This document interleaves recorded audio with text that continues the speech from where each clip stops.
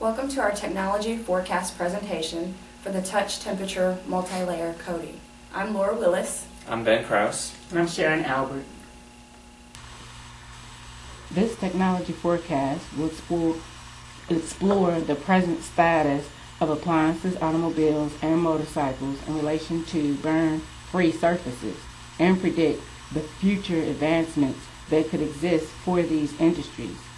Background will be given on each of these industries along with selecting the following appliances for historical review: ovens, stovetops, toasters, toaster ovens, heaters, and walk-in freezers, refrigerators. Although these components will be discussed in greater detail, they are not the only ones that will be mentioned in this forecast. Furthermore, there will be discussion on the advantages and disadvantages and limitations of the appliance automotive industries. This will be followed by technological applications that are forecasted for future use. In addition, pricing, sales, market share, break-even point, and rate of return data will be estimated for this technology. Finally, the information will be summarized and the conclusion will be stated. Touch temperature coating was invented by NASA engineer Eugene Unger to address an issue with devices being used in space reaching temperatures in excess of 120 degrees Fahrenheit. The original intent of the coating was to limit the heat from off-the-shelf electrical devices not designed for space usage, while using them in space-based applications. This, in effect, extends the time that an astronaut can touch the item without pain, increasing the usefulness of safety of the devices. Touch temperature limits are defined for both hot and cold skin contact with objects in order to prevent pain and injury. There are several variables in this determination, such as the skin's temperature at the time of contact, the object's temperature, and the material makeup of the object. NASA has set the hot temperature touch limit based on the onset of pain at 111.2 degrees Fahrenheit.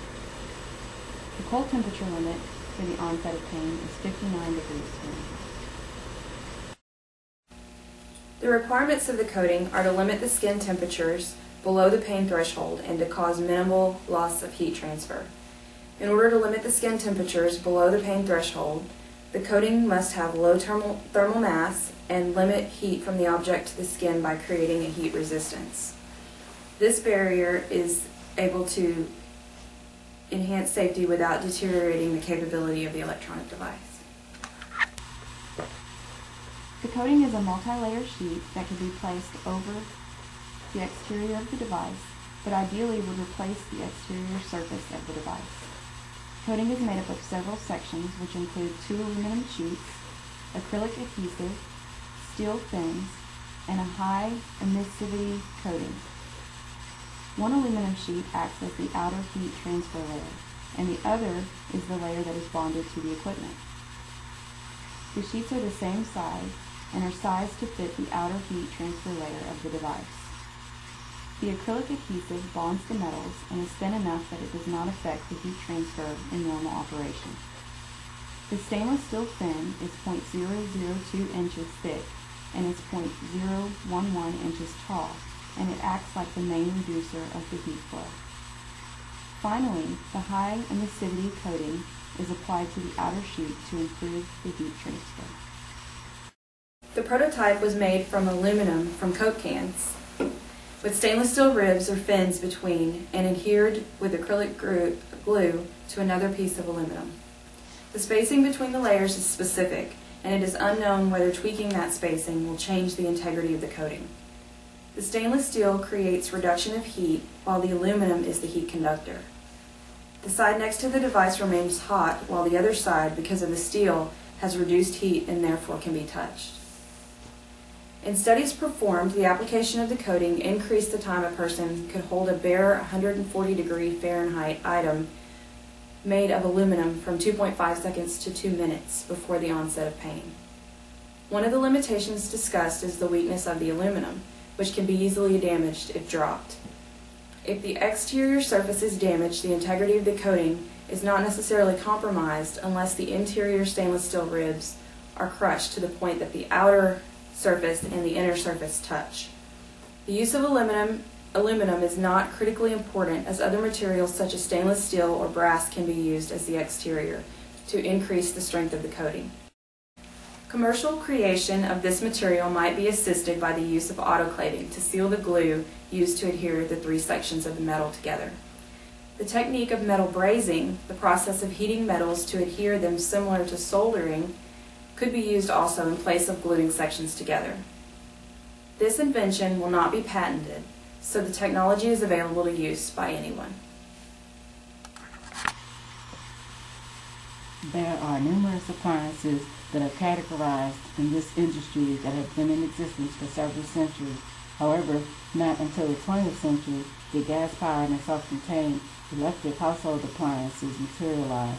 The main reason for this was the almost extinction of the full domestic servant. In the early 1900s, appliances such as sewing machines, clothing washers, refrigerators, and water heaters became available.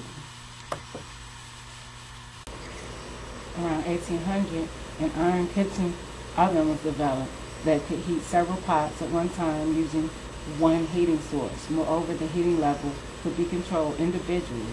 However, the one oven was too big for use in an average kitchen. Nonetheless, ovens evolved from the soot-free kerosene oven to the coal oven in 1833. Prior to the electric toaster, bread was toasted over an open fire with the use of a few simple tools. The electric toaster signified a major technological advancement. However, it has been in existence for only a little over 100 years. Even with electricity being introduced into homes across America, the feasibility of the electric toaster is still non-existent. In the past, before electricity, we burned wood to keep warm in our homes using fireplaces and wood-burning stoves. Electricity produces light as well as heat. The initial electric heaters had long bulbs that were encased in small metal boxes. The bulbs produced a source of heat once they heated up. The electric heater was originally designed to convert energy into heat. Therefore, the initial design has changed very little over time. Prior to the use of mechanical refrigeration systems, snow and ice were used to keep foods cool. Historically, people dug holes in the ground and lined it with wood straw and packed it with snow and ice in order to freeze their food. The refrigeration process consists of eliminating heat in an enclosed area substance to reduce its temperature. Many of the appliances in use today in the appliance industry are made of stainless steel surfaces. Stainless steel is made out of low-carbon steel that contains at least 10.5% chromium. These appliances have the metallic finish that appears new and modern and is shiny. Stainless steel appliances can give a kitchen a more upscale and modern look. Another advantage is that the chromium reacts with oxygen to form an invisible barrier that prevents rust. Therefore, stainless steel appliances will not rust. Also, the same protective barrier that prevents stainless steel from rusting prevents bacteria and other germs from infiltrating the surface. This makes stainless steel appliances easier to clean and more hygienic. Furthermore, when the surface is nicked or scratched, the protective barrier forms in the crevices and prevents germs and bacteria from growing. This prevents the creation of unhealthy food preparation areas in the kitchen. Moreover, stainless steel will not stain or discolor. Therefore, there is no need to use harsh chemicals on stainless steel surfaces. This makes cleaning easier and safer for the environment, as well as better for the home. Another advantage of stainless steel appliances is that they are known to be quite durable. They can continue to look new throughout their lifespan. The history of the automobile can be tracked back to the 1769 with the development of the steam engine and automobiles that were able to transport human beings. Internal combustion engines running on fuel gas came into existence in 1806. This eventually led to the gasoline or petrol fuel internal combustion engine being introduced in 1885. However, in 1886 is considered the year in which the modern automobile was born. Motorcycle history begins after the 1850s. This was also marked by steam power and a single-cylinder engine. Petroleum-powered motorcycles that ran on a light gasoline were kick-started in 1885. In 1894, the first motorcycles became available for commercial use by the public. The best known car manufacturers in the world are Ford, Chrysler, Toyota, and Mitsubishi. Cars have become a must-have item. They are used for pleasure, transportation of goods and people, as well as business purposes. Automobiles can come in all shapes, sizes, and colors. The auto industry has grown considerably since the end of World War II. Cars are now built to be a lot more elegant, comfortable, and spacious. They come equipped with more safety features and fuel-efficient, powerful, bigger engines. This advantage is passed on to the consumer, fueling competition that helps them get cheaper and more efficient performing vehicles. Due to the constant fluctuation in oil prices, hybrid vehicles have gained a strong foothold in the auto market today. They have helped to sustain the pace of the sales in the U.S. auto industry. The U.S. car industry is strong, even though competition is becoming extremely fierce. Car manufacturers are reducing employee numbers due to lower sales volumes. More manufacturers are moving overseas in order to benefit from cheap cost of labor. However, this is causing the U.S. workers to lose much needed jobs. This will add to an increase in the U.S. unemployment rates.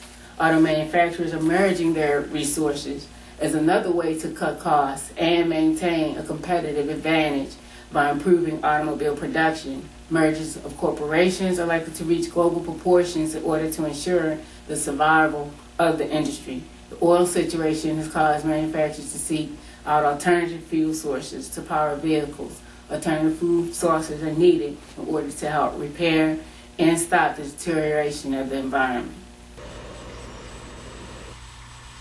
Although there have been many technological advances made in both the appliance and automotive industries, there is still room for improvement. People may want to consider all the surfaces that lead to potentially getting burned while using an appliance or working on an automobile or motorcycle. The introduction of this new technology could help prevent pain and suffering caused from burns with the application of its burn-free multi-layer coating. According to Alyssa Ann Roosh Burn Foundation, 69% of all burn injuries occur in the home. While 44% of burn injuries are flame-related, 9% of burn injuries are due to contact with a hot object. As previously discussed, the benefit of the touch temperature coating is to reduce the temperature of the surface in order to allow comfortable touch of that surface without risk of pain or skin damage.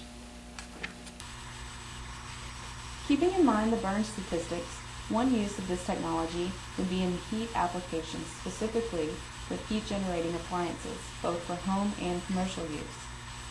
Several appliances, such as ovens, stovetops, toasters, toaster ovens, and heaters, would benefit from replacing all or part of their surfaces with the coating. There are many ways in which the coating could be applied to parts of an appliance to reduce the chance of burns to the skin. The stovetop on an electric flat cooktop could be replaced with the coating in order to prevent burns while still providing heat for cooking.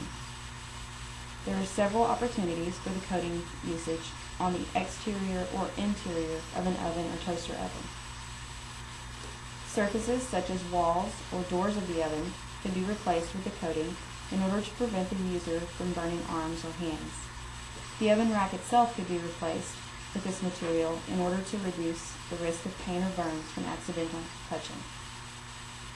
The exterior of these appliances could also be replaced with the coating, making touching the sides of an oven or toaster oven safer. As discussed earlier, this technology is not limited just to the use of aluminum. Other materials such as stainless steel, brass, or another durable metal could be used. The use of this coating on an electric heater would make having a heater around less dangerous due to the risk of injury from accidental touchings of the surface. These changes are preventative measures to reduce the chances of adults or children burning themselves by touching these normally hot surfaces. Another area for usage of the multi-layer coating in heat applications is in the automotive applications. One use of the technology we thought of would be to replace the car hood with the coating so that you wouldn't have to wait an extended period of time for your hood to cool off in order to be able to work on your vehicle. Remember that any durable metal can be used when creating the coating, although some of these parts are already made of stainless steel, such as exhaust pipes or car hoods. All of these parts can be improved by making the outer surface from the coating rather than from the usual materials. This improvement will prevent burns to hands and legs from touching these normally hot surfaces. While the coating was originally envisioned to be used to maintain safe touch temperatures for the use on hot surfaces, it will also work to keep the touch temperatures from being too cold to safely touch as well. This opens an area to explore for the use of cold applications. As discussed earlier, the cold touch temperature limit is 59 degrees Fahrenheit before the onset of pain. Surfaces that are normally too cold to touch with bare hand can be replaced with the coating so that they will become safe to touch without pain or fear of injury, such as cold burns or frostbite. The coating could be used on the walls of a walk-in freezer or tools and metal materials used in a freezing compartment.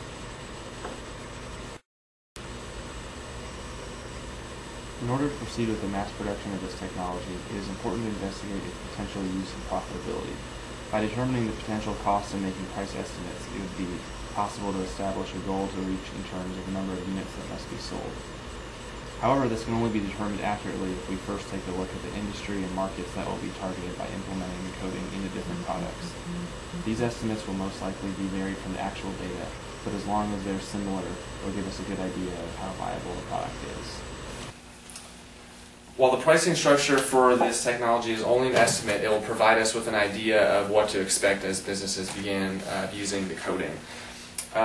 So the basic prices we have here, and I'll go over those in a second, are the variable costs, fixed costs, and then the price that we would set for the materials. So the first cost shown up here is for 175 is the cost of the aluminum, and just by the way, the prices for these are in square feet, so 1 unit would be a square foot. The acrylic transfer adhesive is 75 cents per unit. And then the stainless steel, which will be used for the outside, as well as the fin, is $4.80. And one thing we can do or thought about doing is using brass rather than stainless steel.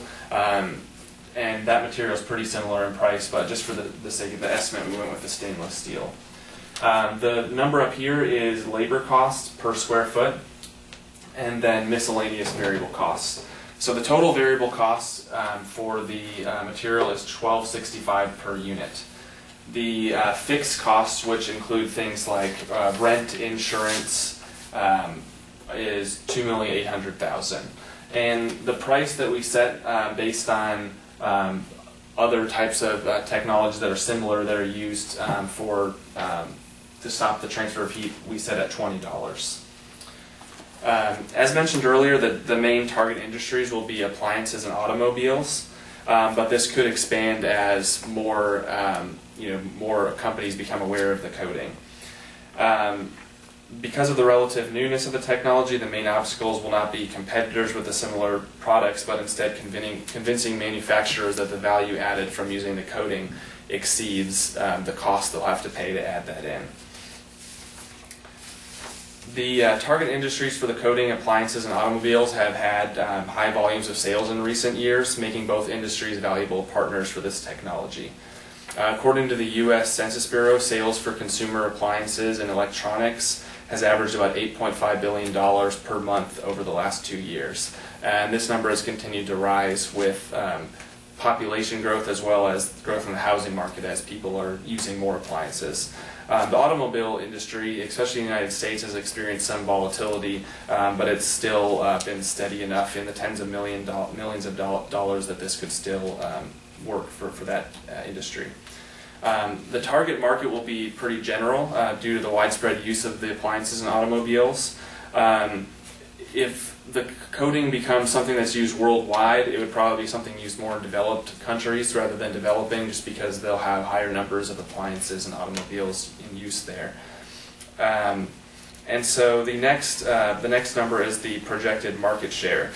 So with any new technology in business, usually you assume that that target market share is pretty low. So for this estimate, we assumed less than 1% for the target market share. And according to the U.S. Census, 114,800,000 is the number of households as of 2010.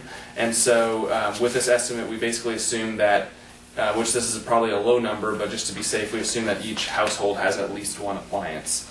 And so even with a 0.5% market share, we assume that the coating will be able to surpass the break-even point. So the next section that we analyze is the break-even point.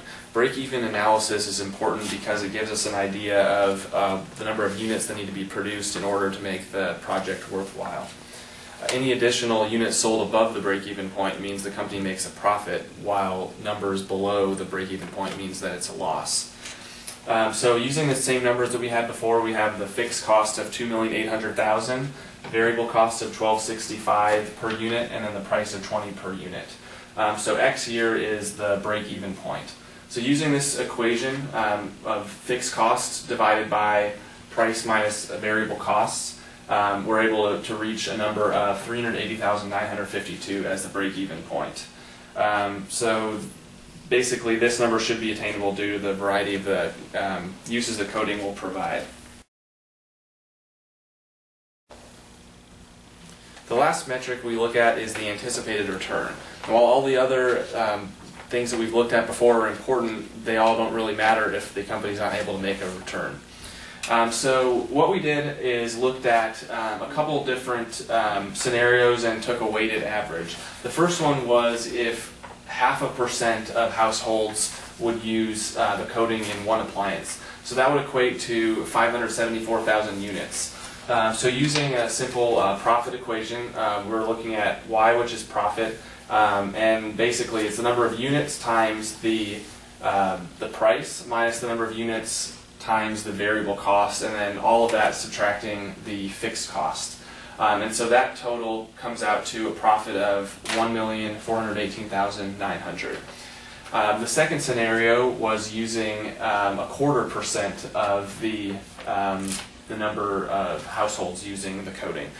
So that would come out to 287,000 units. So using the same equation, plugging in the number into the equation up there with the same price, variable cost, and fixed costs, that numbers actually come out to a loss of 690,550. And if you remember, the break-even cost was a little bit higher than the number of units there, so you can see an example of how the number of units being lower than that break-even number results in a loss rather than a profit. So the weighted equation is basically, it's pretty simple, just as an estimate, but basically 50% of the total from the first scenario plus 50% of the total from the second scenario. And so here we have 0.5 times the first profit of 1,418,900 plus 0.5 times the loss of 690,550. And so when you do the addition and multiplication there, the total number that comes out to is 364,175. And so that's the profit for this estimation. The touch temperature coating, while originally designed to limit the transfer of heat on off-the-shelf electrical equipment in space, has many potential uses. Its properties present logical applications for two thriving industries, appliances and automobiles. While some limitations exist, minor adaptations could be made to allow it to serve multiple purposes. This technology would be able to provide the added benefits of safety and convenience at a low additional cost to the consumer.